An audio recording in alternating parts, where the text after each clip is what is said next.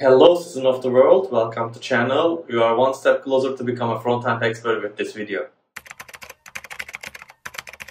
Alright, in this video we're gonna take a look how to apply dark theme with Tailwind CSS in React Native.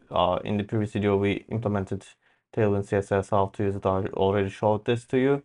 So in the Nativewind library there's a hook you can use color scheme. Once you do that, we can toggle the color scheme. Once you pass the toggle color scheme to a button or to a touchable opacity, whatever or however you want to do it, you can manipulate this directly. As you can see, it changes theme to light and dark according to our current state.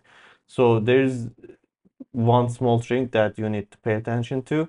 If you pass the dark class first, then it doesn't apply it, as you can see. So in this case, the trick here is applying the light style first, then the dark classes first after that, so that the app and Expo and React Native knows that you are applying a dark theme.